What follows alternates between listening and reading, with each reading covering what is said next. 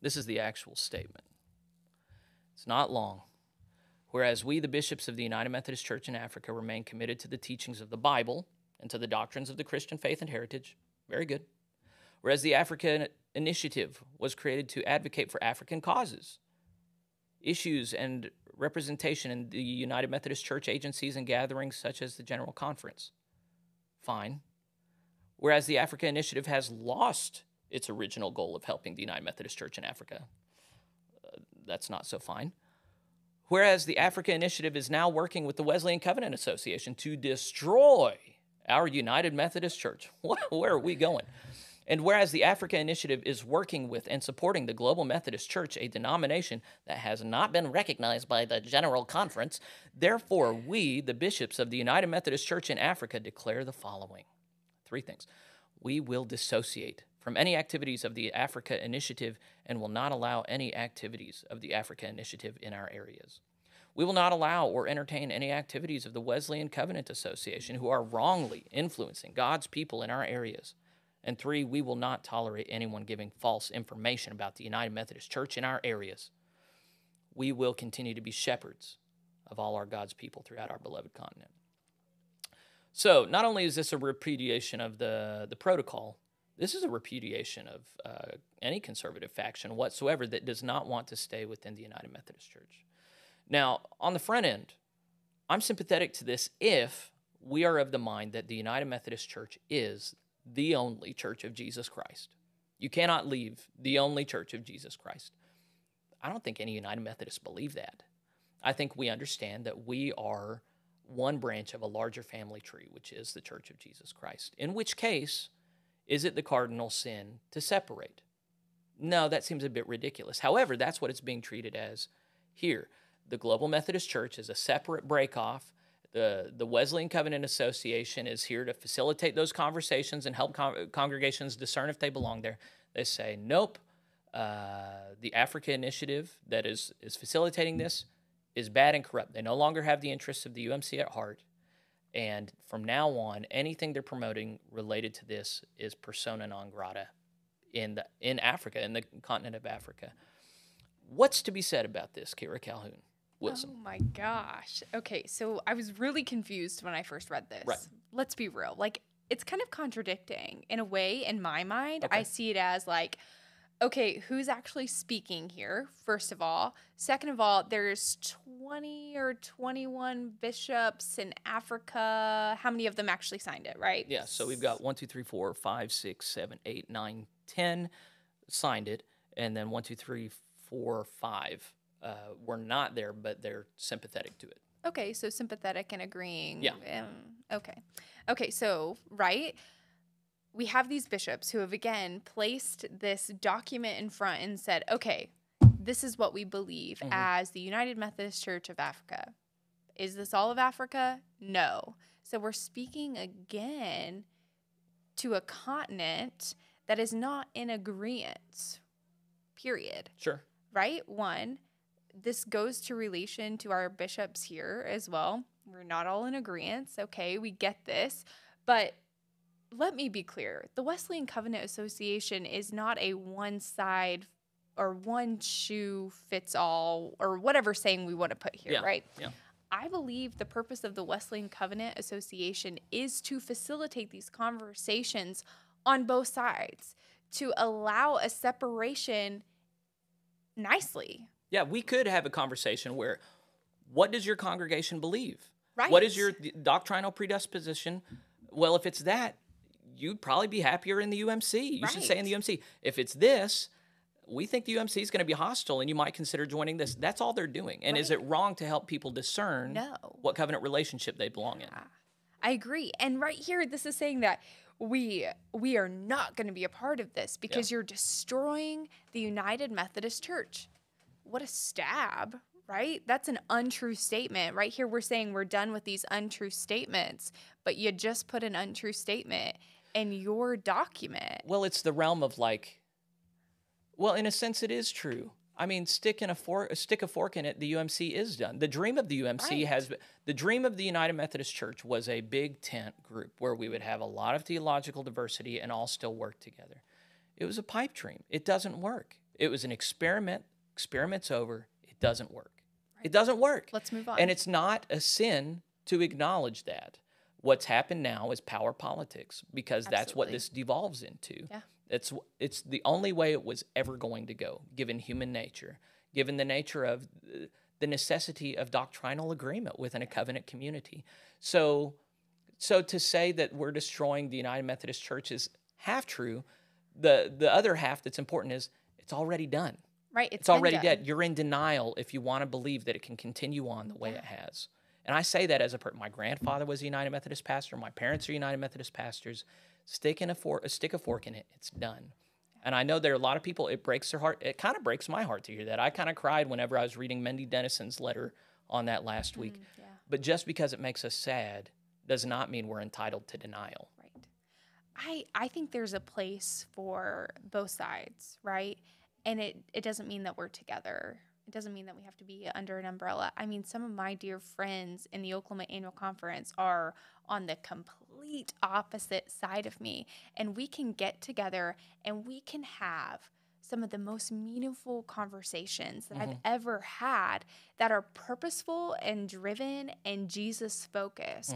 But we don't agree on what the scripture actually says, but we can walk away together and say it's okay because we still love each other, because that's what Jesus wants us to do. And we eliminate the nastiness. We eliminate everything that goes on that people think actually go on, right? We're able to have this good friendship. And while I would love that to be the United Methodist Church, as a newer Methodist per se, I would love to see this denomination stay. Yeah. But it's things like this that cause us to be divisive. Yeah, the thing that's particular to our era right now, and you see it all over, is the accusation of disinformation and lies. Yes. And it's not that nobody ever spreads disinformation and lies, but if you're going to level that charge, you have to be particular about what those are and why it's wrong. Yeah. You have to cite your sources. And the thing that's a problem is, and I think James focused on this last week, he said, Donald Trump with the accusation of fake news. It's fake news.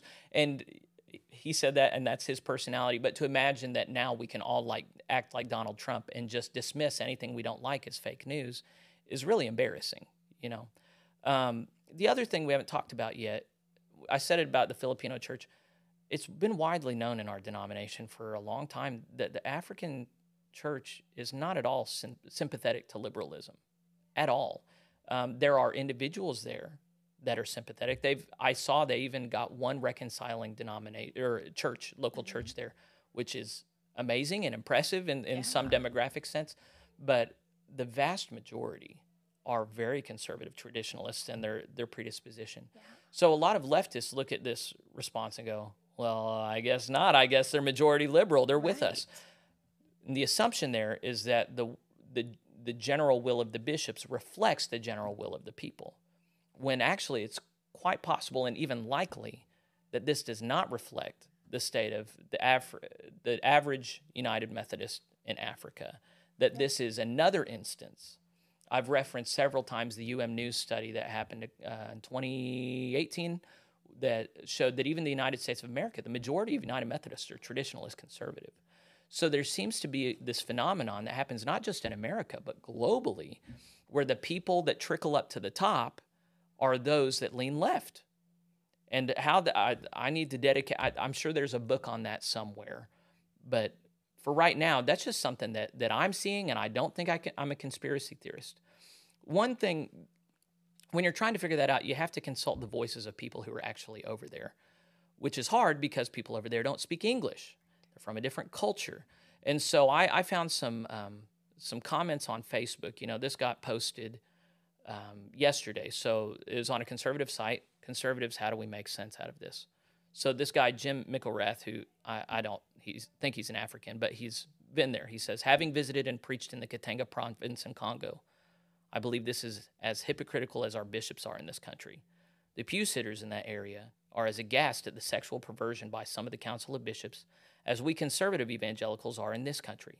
It just seems that nowhere on the planet do bishops speak for the church. Everyone should have heard the statements by bishop defenders when Bickerton was quoted as stating that this book of discipline is invalid. Do you know what that's from? I don't know what he's talking about there. I know that there was an issue with Bickerton. That's all that I remember.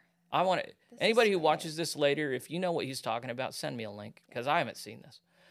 Defenders were saying no bishop can speak for the church. So I guess it's true in Africa too. Bishops don't speak for the church. Please take the shepherd staff off of the symbol for bishops. And I'm with him till the end where I'm like, okay, well, what does the bishop staff do? It takes a sheep that's going in the wrong way, and so that's what they're doing. They're saying, church, you're wrong, so we're going to yank you back in place. And in Africa, I don't think I'm making a cultural assumption.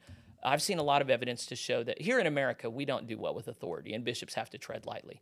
In Africa, bishops wield their authority much more brazenly, much more authoritatively, and these bishops, I do believe, are getting their crook and yanking their sheep and saying, get in line. Yeah. Let's look at a different comment. That one's too long, but this Josh Karimi guy, anyone who wants to stop on this, he is a graduate of Africa University. So, brief note on that. Africa University is one of our apportionments for the General United Methodist Church. It is a college where we are year after year indoctrinating people in United Methodist way of life and doctrine. There is an accusation sometimes that right-leaning groups are spending money on the African church to sway them without even looking at Africa University and looking at the millions of dollars that the institution has funneled that direction to form sympathetic institutionalist Africans. We've put thousands of people through that. Meanwhile, conservative caucus groups help them get vaccines and help them get communication tools when they get to the U.S. and help them get from the airport to where they need to go. That is not the same thing. Anyway, Josh Karimi, he starts taking offense at the conservatives going, this isn't right. But then I talked to him, and according to him, he ends with, most of us here in Africa don't know who is saying the truth or even the genesis of all that is happening. So people on the ground, they know what their bishops tell them. Most of them don't speak English, so they're not able to read our resources. They're just going, well, the bishops say this, the Africa Initiative says this, we're just going to pick our guy. And I've seen some weird reports. I don't know if you've seen this, but there have been incidents in different annual conferences or central conferences over there where the bishop has other enemy district superintendents or other people that are trying to spread information. They get the police involved. Yeah. They get these people arrested, and they start picking one side in this American battle just so that they can get American friends and money on their side. Have you seen any of this? I have seen it. It's all over the news. It's bananas. It is crazy. Well, we think in America it's bad. It's actually, and Africans at different times have issued statements to us going, we know that you think you're the center, but look, we have actual witchcraft here. We have Islamic extremists trying to kill us here. It's a much more real scenario there. And the church takes itself even more seriously there than here. So anyway, Josh Karimi, I think we ended at a place where he's like, you know what, if people would just speak to us the way that you're speaking to us, we could get this figured out. But the thing is, they're having to trust the voices there, and a lot of the voices there are like here, not trustworthy. Right. This other African, Yayuba Basil Voila. Friends, is not all bishops signed. I'm laughing because it's just hard. The language barrier is hard. Therefore, any land have it on laws that land it. It takes effects on those issues of LGBTQ and homosexual activities. Finally, you can take Horse River, but not force it to drink water, which, of course, we have a similar saying in our language. But this lady, Donna, tries to figure out, whose side are you on? What are you talking about?